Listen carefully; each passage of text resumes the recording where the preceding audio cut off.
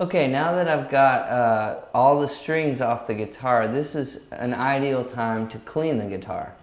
Now, cleaning the guitar obviously is not a crucial step in changing the strings. If you don't clean the guitar, the strings will still get put on there, but there's no other time while you've got strings on your guitar when you have as easy access to these spaces between the pickups and down underneath the strings past the nut, where you can really get a towel in there and clean off a lot of the dust.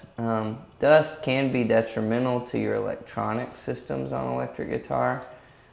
They can cause these knobs and the pickups to just be scratchy or staticky.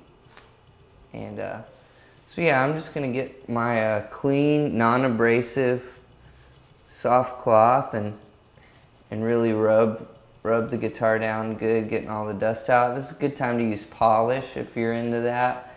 Also, you can take a cotton swab and really get in here around the bridge. Don't be afraid to lift up on these bridge pieces a little bit and clean down underneath them.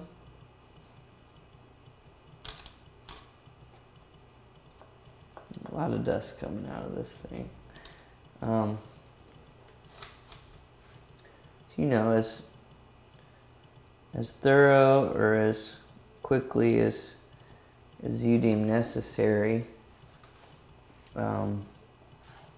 Just go around all the edges with the swab.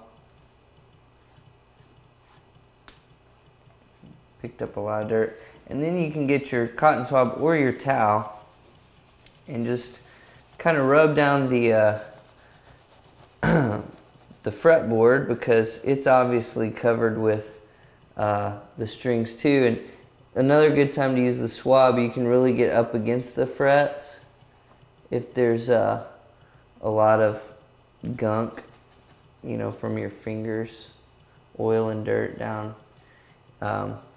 next to the frets. And then the last place you'll really want to get with your towel is where the strings are over the headstock, and that's another place lots of dust will accumulate on an electric guitar like this.